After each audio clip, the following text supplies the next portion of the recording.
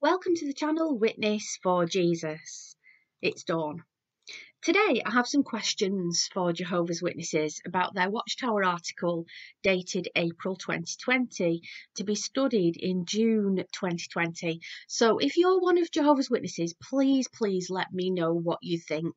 And also, if you're not one of Jehovah's Witnesses, you might be interested to hear some of the points. Maybe you can also ask Jehovah's Witnesses about this. I was really interested in this article, but there are some things in the article which I don't really know if they make sense enough, and I'd really like Jehovah's Witnesses to shed some light on this for me. The article is called "I Have Called You Friends," and it quotes Jesus in John 15:15 speaking to his disciples. And the footnote to the article reads, "The apostles spent some years talking and working with Jesus, and they became good friends. Jesus also wants us to be his friends, but we face challenges that the apostles did not have to overcome. This article will discuss some of those challenges and provide suggestions on how we can build and maintain a close friendship with Jesus."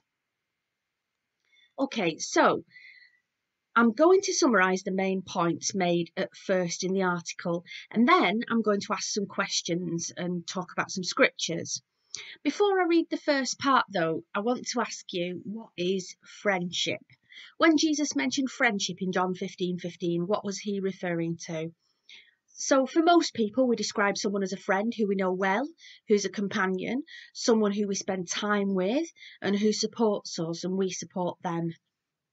Let's look at the word that Jesus used in John 15:15.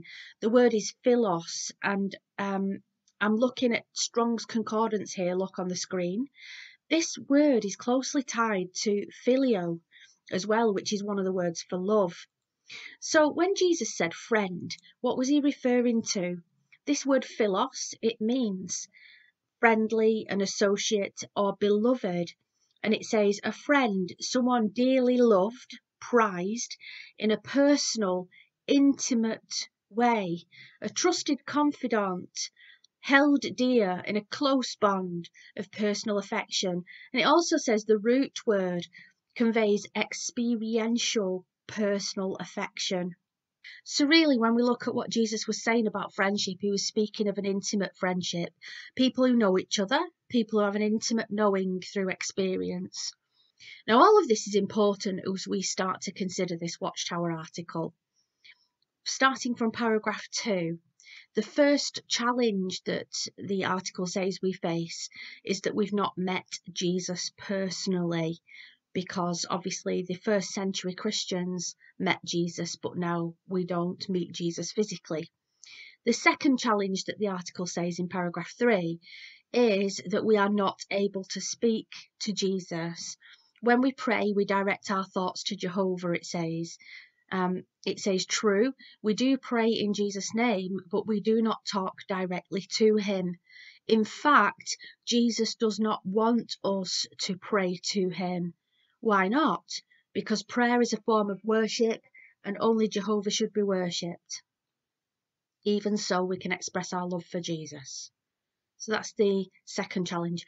The third challenge that the article outlines is that Jesus lives in heaven, so we cannot literally spend time with him, but we can still get to know a lot about Jesus without being physically near him. My question for Jehovah's Witnesses in light of this is this: exactly how can you be a friend of Jesus if you have not met him? You cannot speak to him. And even if you tried to speak to him, he cannot hear you, according to Jehovah's Witness teachings, and you cannot spend time with him. So how can you be a friend of Jesus in these circumstances? Exactly how do you experience your friendship with Jesus? Remember that Jesus used the word philos, which means intimate knowing, experience, and someone who you communicate with and who you know personally. Now, paragraph 5 says that we must be friends with Jesus. We must, in order to have a good relationship with Jehovah. Now, I agree, we must be friends with Jesus in order to have a good relationship with God, our Father. I agree with that. The paragraph correctly states that we must come to the Father through Jesus, and that nobody can come to the Father except through Jesus. So yeah, that's really important. So I summarised points 1 to 3 earlier, and I just want to revisit point 1. You haven't met Jesus. Well, most human beings have never met Jesus physically, of course. However, I personally do feel that I've met Jesus in a spiritual sense. When I first became a Christian, I was aware very keenly that Jesus is my saviour, and I drew close to him. And meeting Jesus includes not only knowing about him from the scriptures, but an inner spiritual change within you, which first of all makes you realise you need Jesus as your saviour because you're a sinner, and you're made keenly aware of that. And secondly, you begin to know him personally by acknowledging him as Lord and including him now actively in your life. So he's included in your life in a very active way every single day. But okay, yeah, we haven't met him in a physical sense. And not many people can say that Jesus has actually appeared to them either, supernaturally, let's say. So in that sense, yeah, we haven't met him. But let's go to point 2. It says the second challenge is that we're not able to speak to Jesus, and they're saying that Jesus does not want us to pray to him. Now this paragraph is unscriptural in my opinion. Jehovah's Witnesses may want to comment about that. It actually states as fact that Jesus does not want us to pray to him. But I beg to differ, because in John 14:14, Jesus tells us to ask him things. And this scripture is discussed in this Watchtower, so I'm going to look at it. Starting from verse 13, it says, "Whatever you ask in my name, this I will do, that the Father may be glorified in the Son. If you ask me anything in my name, I will do it." That's the ESV version. In this version, it says, "If you ask me anything in my name, I will do it." The New World Translation omits the word me. It says, "If you ask anything in my name, I will do it." Just if you ask anything. Now, why? Why does the New World Translation omit the word me? Well, it is true that some manuscripts do not include the word me. However, the oldest manuscripts include the word me here. Watchtower have always said that they use the oldest manuscripts because those are less likely to have been corrupted. Yet in this case, they ignore the majority of manuscripts and exclude the word me. Of course, we know this is because they don't think that prayer to Jesus is permitted. They've literally chosen to translate it differently to support their view that we can't pray to Jesus. But I'm going to link you in the video description to strong evidence that the word me should be included in this verse. But even if the word me is not present, let's look at that. Even if the word me isn't present, and it shouldn't be, Jesus still says that he will do it. He will carry it out. He says, "I will do it." So think carefully about this. You can't pray to Jesus, you can only pray to the Father, according to the Watchtower. Jesus cannot even hear you. Now, one of my other videos pointed out that the Jehovah's Witnesses teach that Jesus was not given the privilege of hearing prayers. He was not given the privilege. So think about this. You pray to the Father and the Son cannot hear you, but you pray in Jesus' name. Then the Son of God answers your prayers. How can the Son of God answer your prayer if he cannot hear it? Jesus said, "I will do it." Jesus was telling the truth. So in order to get around this conundrum, the article says as follows, and I'm going to read from paragraph 6. It says, "We must have a relationship with Jesus in order for our prayers to be answered. This calls for doing more than simply adding the phrase "in Jesus' name" to our prayers as a formality. We must recognise how Jehovah uses Jesus in answering our prayers. Jesus told the apostles, "Whatever you ask in my name, I will do this." Although Jehovah is the one who hears and answers our prayers, he's given Jesus the authority to carry out his decisions. Thus, before God answers our prayers, he sees if we've applied the counsel that Jesus gave. Okay, so there's a lot of words here, but basically what they're saying here, in a nutshell, is that the Father tells Jesus what to do. Okay, so let's say, for instance, I ask the Father, our God, to strengthen me, let's say. Now, the Father hears me, but the Son does not. And then the Father says to the Son, Dawn has asked for some strength. You go and do that. Okay, I need to ask Jehovah's Witnesses this question. Does this even make any sense to you? Seriously. Does it make sense that Jehovah is constantly telling Jesus what we asked for and sending him to go and do it? This is not simply checking to see if we're following counsel, as the paragraph says. It's suggesting that Jesus literally cannot hear us and he doesn't receive our prayers, but Jehovah does, and then Jehovah tells Jesus what to do. Does this really make sense? You see, Jesus is the head of the body. How is he the head of the body when he cannot hear the body at all? Jesus said, ask me anything in my name and I will do it. There's much more scriptural proof too that Jesus can be prayed to and should be prayed to. You'll be familiar with the phrase, for example, call upon the name of, and that in the Hebrew scriptures it's used exclusively of Jehovah and it relates to prayer. To call upon the name of Jehovah is to come to him in prayer.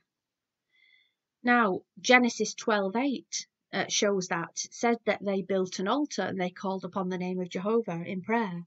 1 Chronicles 16:8 shows that calling upon the name of Jehovah includes praying in thanks to God, and Psalm 116 verse 2 shows that we can call upon him and his ear is inclined toward us, meaning God is listening as we call upon him. So does the Bible say that we call upon the name of Jesus? Yes, it does. 1 Corinthians chapter 1 verse 2 says, to the church of God in Corinth, to those sanctified in Christ Jesus and called to be his holy people, together with all those everywhere who call on the name of our Lord Jesus Christ, their Lord and ours. The early church called upon the name of the Lord Jesus. They prayed to Jesus as their Lord and Saviour. This cross-references to Romans 10:13 in a good Bible, where Paul applies the verse in Joel 2:32 to Jesus and tells us to call upon the name of the Lord. And the Lord in that passage contextually is clearly Jesus. In Acts chapter 7, Stephen prayed to Jesus. It says, while they were stoning him, Stephen prayed, Lord Jesus, receive my spirit. Then he fell on his knees and cried out, Lord, do not hold this sin against them. And when he had said this, he fell asleep. He clearly prayed to Jesus, and the proper rendering of verse 60 says Lord, not Jehovah. Check your Greek interlinear for that. 1 Corinthians 16:22 also prays to Jesus, as does Revelation chapter 22 verse 20. Hebrews 7 verse 25 explains Jesus' role as intercessor. Jehovah's Witnesses, an intercessor is a person who appeals to another person on your behalf.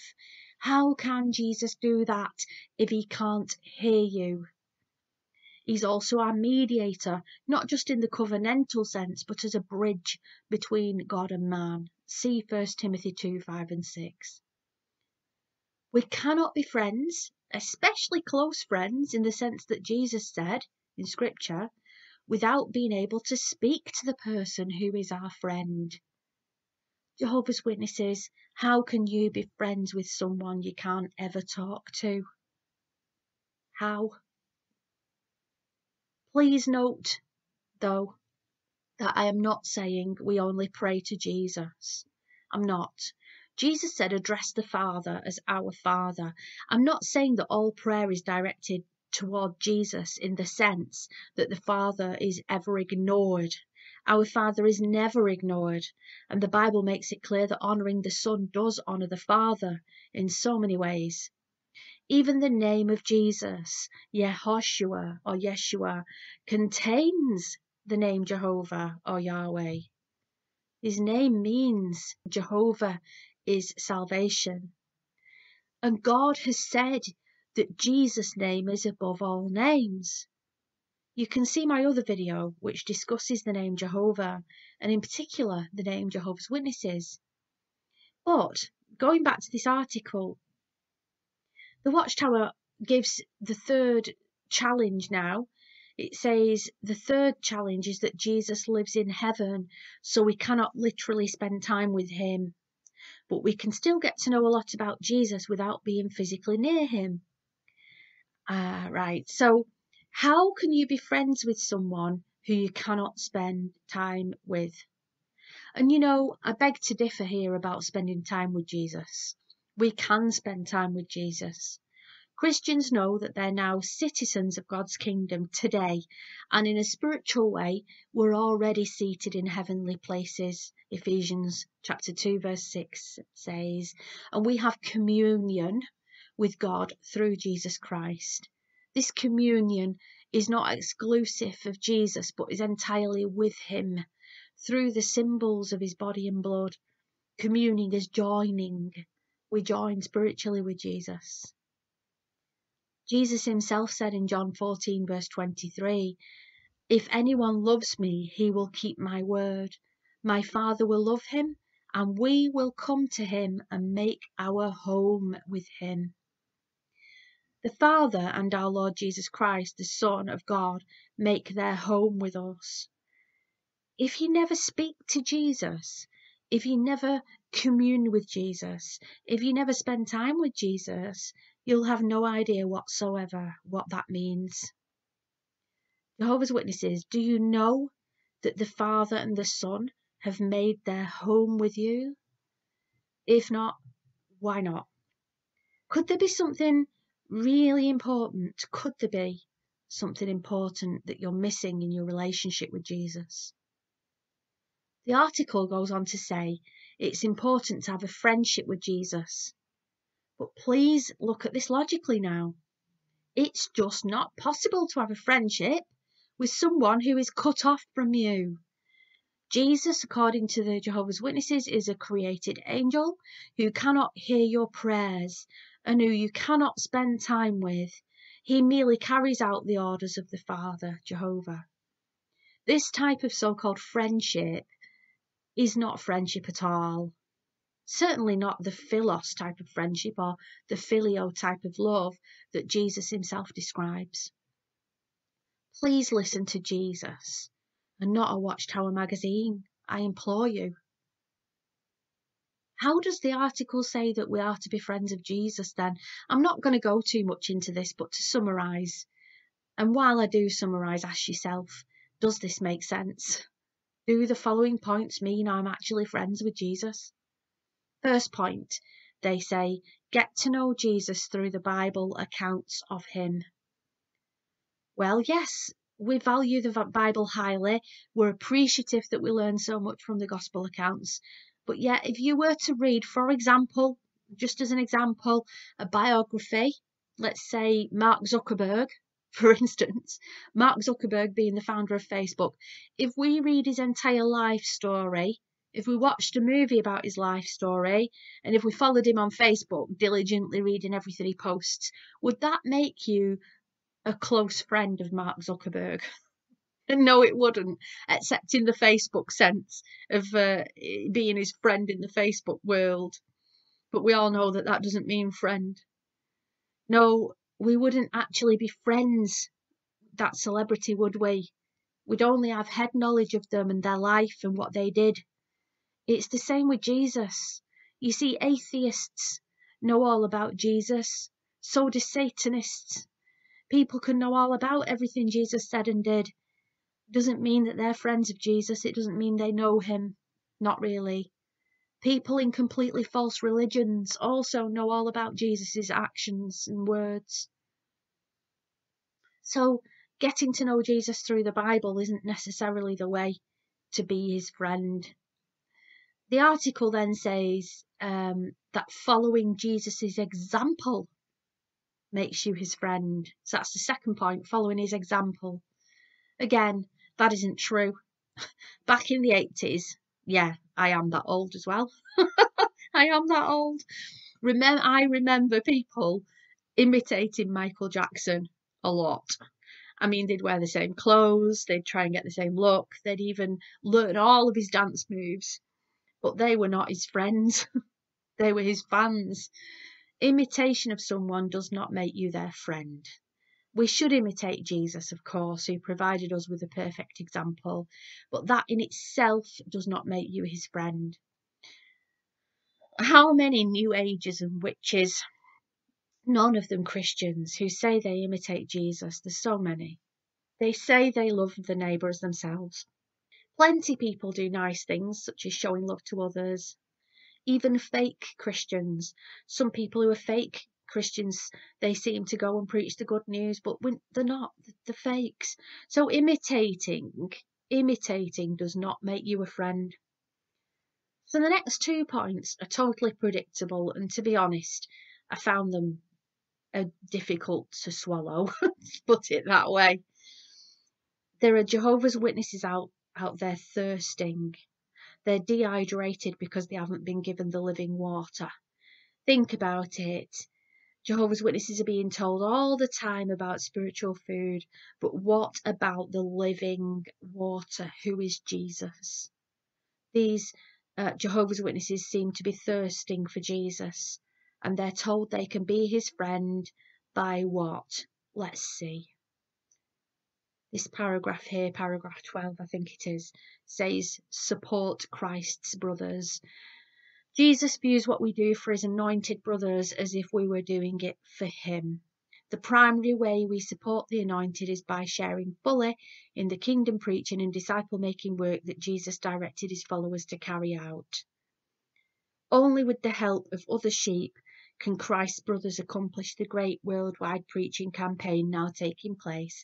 And if you're of the other sheep each time you share in the work, you show your loving attachment not only to the anointed but also to Jesus.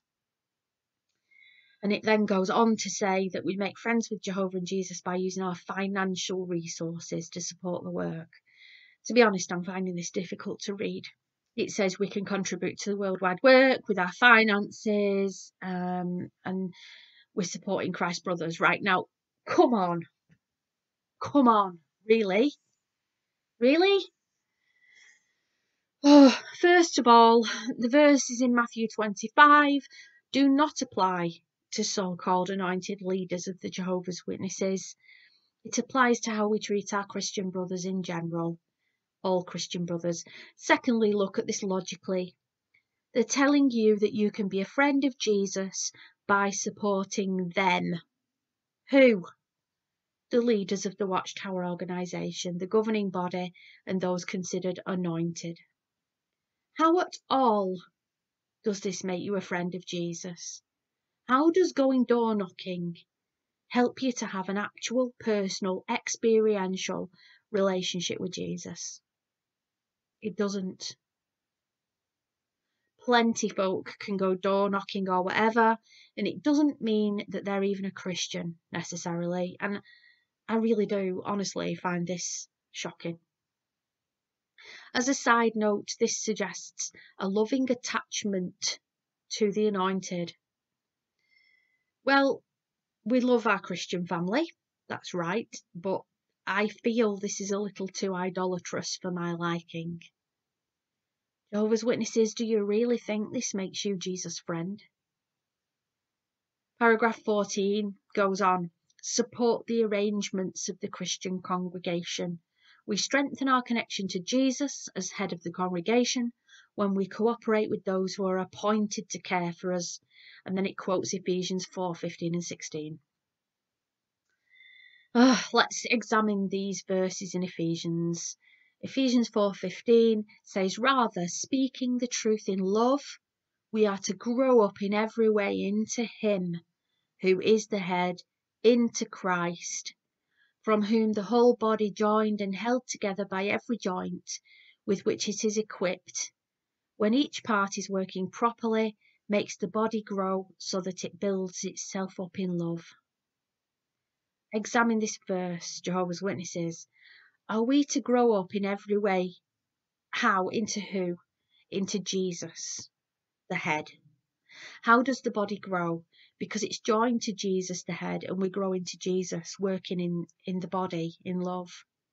That is nothing to do with an organisation formed in the 19th century. And it's got everything to do with all the individual Christians who have Jesus as their head, their Lord, and they form the body of Christ. But Jehovah's Witnesses are detached from the head. They cannot meet Jesus in any sense. They cannot speak to him, nor can he hear them. They cannot worship him or give him due honour. They cannot spend time with him. And, interestingly, they cannot listen to his voice either. Jesus said, "My sheep know my voice." How can you know Jesus' voice if you never listen to him? Christians have an intimate relationship with Jesus to the glory of God the Father. We know him in a personal and experiential way. Now, you might think I'm not telling the truth or that I'm being abstract, but I'm not. If you don't know Jesus as your actual friend, Lord, Master, Redeemer, Shepherd, if you don't know his voice, please speak to a Christian who's born again of the Spirit of God and find out how you can come into this type of relationship with him. Jehovah's Witnesses, you're being denied your beautiful friendship with Jesus. The next paragraph is so sad. It says, paragraph 15, "Those who are anointed with Holy Spirit have the hope of being with Jesus forever, serving as joint heirs in God's kingdom. They will actually be with Christ, see him, speak with him, and spend time in his company. Those with the earthly hope will also receive Jesus' love and attention, even though they will not see Jesus. Their bond with him will grow ever stronger as they enjoy the life that Jehovah and Jesus makes possible for them." This says you'll never see Jesus, but it's not scriptural at all. There's no evidence that you won't see him. In fact, Christians look forward to seeing him in the new heaven and new earth. Yep, we do know about the new earth. It's right there in Revelation 21. And we know as Christians that we will see our loving shepherd face to face. Don't let these blessings and this hope be taken from you. Finally, there's a box in this article which says, "A balanced view of Jesus' role." Like those in Christendom, the early Bible students mistakenly allowed their love for Jesus to overshadow their relationship with Jehovah. Beginning in 1919, however, they came to see that Jehovah and their relationship with him should be the focus of their worship. We can be thankful that we understand that our affection for Jesus is key to having a relationship with Jehovah. We must attach neither too much nor too little importance to our love for Jesus. This is a strange comment about 1919 because the Watchtower organisation taught that Jesus should be worshipped up to around the 1950s, I believe. Anyway, the last sentence says it all, really, that we must attach neither too much nor too little importance to our love for Jesus. How is it possible to attach too much importance to our love for Jesus? I mean, wow, how? How can you love Jesus too much? Are they saying that we can love Jesus too much? Please know that you can actually have a relationship and a close friendship with Jesus today, this very day. Your salvation is through him, not any organisation. He says, "Come to me." Please comment on this video if you have questions or comments, if you want to answer the questions that I raised in the video. I'm also on email at witnessforjesus1@mail.com. If you're patient, I'll reply. I do get lots of messages, but I try and answer all of them. There are lots of Christians who are willing to help you as well, no matter where you are in the world. Facebook has 2 groups which you might want to join. One's called Jehovah's Witnesses and Christians, and the other one's Jehovah's Witnesses and Christian Biblical Discussions. They're particularly for Christians to discuss, so there's plenty of people in those groups who will help you, and they regularly help Jehovah's Witnesses, and there are lots of discussions on Bible topics there. And on this channel too, you can go to playlists on this channel. This channel's Witness for Jesus, and you can see a set of videos about Is Jesus God? And then there's another set of videos entitled New Here, which may help you if you've not seen this channel before. So please don't miss out on hearing the voice of your shepherd Jesus. He never said our salvation was via an organisation. So reach out, please. You are not alone. I hope you've enjoyed this video. Please subscribe for more videos, interviews, recordings and information on Jehovah's Witnesses. And God bless.